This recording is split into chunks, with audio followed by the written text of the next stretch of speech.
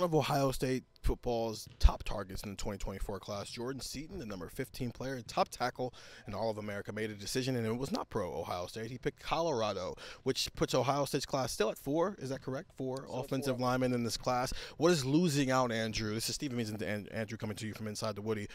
What does losing out on Jordan Seaton mean for the class? Well, we'll take this in two different directions. I think losing on the field is big because he was the biggest fish left that Ohio State was after in this particular class. He was the number 15 overall player.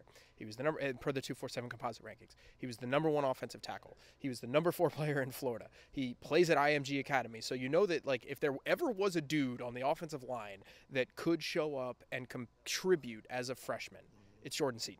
You know, that is the exact type of kid that it would take, because it is very hard to play offensive or defensive line at the college level in your freshman year, just because there's strength, there's technique. You're going up against people that are 4 years older than you and that have been in a weight room where strength matters on those positions. And these guys have been in a weight room for 4 more years than you. That's a really tough thing to do. But if there ever was a kid, it would be Seaton. So losing him on the field hurts, because Ohio State, we talked about their offensive line so much on Buckeye Talk. We've talked about the progression that they had. They did, end the season on a high note. I thought, they did progressively get better, but you still need those type of guys on the offensive line. On the field, that's one thing. I think what this would have represented, though, is even bigger, because he would have been their highest-ranked offensive line commit since Paris Johnson in 2020. And even then, Paris Johnson was a Cincinnati kid.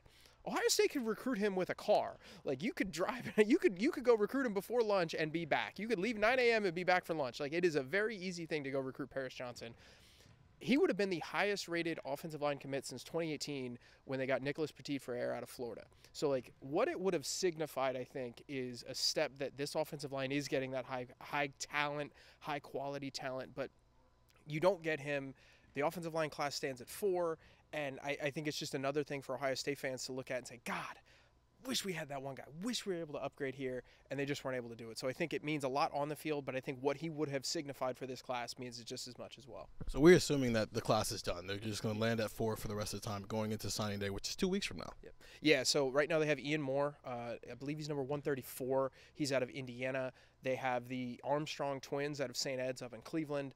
They're in the 400s. They're 3-star commits on the offensive line. They're big boys. They're like 6'5", so you get two big guys, 2 twins, so it's going to be tough to tell them apart for a couple of years. So you bring in those guys from Cleveland, and then they just signed Gabe Van Sickle. Gabe Van Sickle committed on Thanksgiving. He's 6'83", I believe, in the class. So you have guys from kind of all over the Midwest, but Seaton would have been the prize of this class, and they don't get him, but now they're going to be at 4 for the 24 class, it looks like. So get the text. Signing day is about 2 weeks away from now, 614-350-3315, and we'll continue to have this conversation on our pod, Buckeye Talk. So listen to Buckeye Talk wherever you get podcasts.